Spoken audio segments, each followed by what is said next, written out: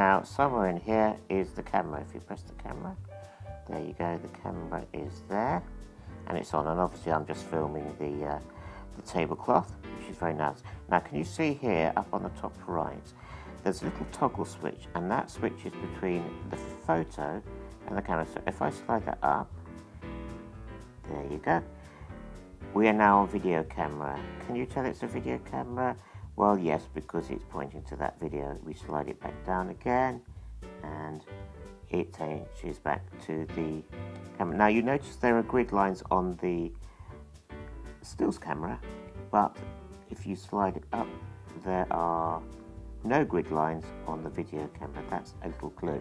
Now, at the moment, if I just take that black thing away, we're filming the tablecloth. Okay, if I move that away, there's the tablecloth. Right. At the moment, the tablecloth is filling the whole screen. Double click on the screen. You see, you now get the black bars at the top and the bottom. On the edge, if I double click again, you're losing some of the edge. So it's always advisable to double click to get the widescreen, the full picture.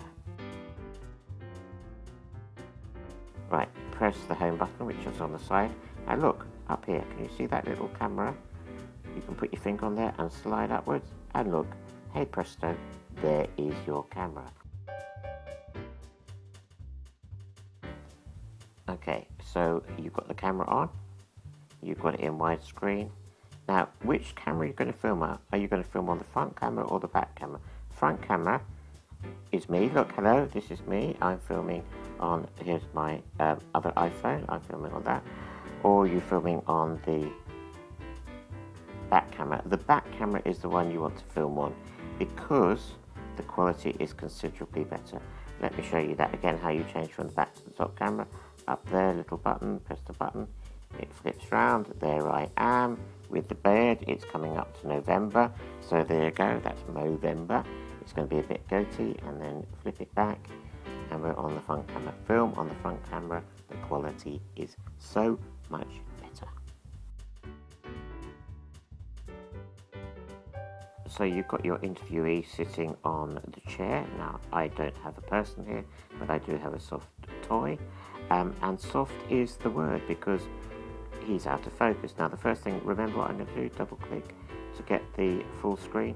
And he's out of focus. You notice, I actually got to press the record button so I can show you the stuff as well. So how do I lock the focus on this teddy? I'm going to hold my thumb down, and there he is, nice and focused and clean.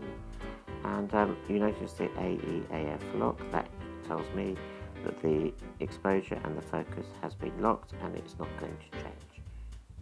And I'm going to stop recording now.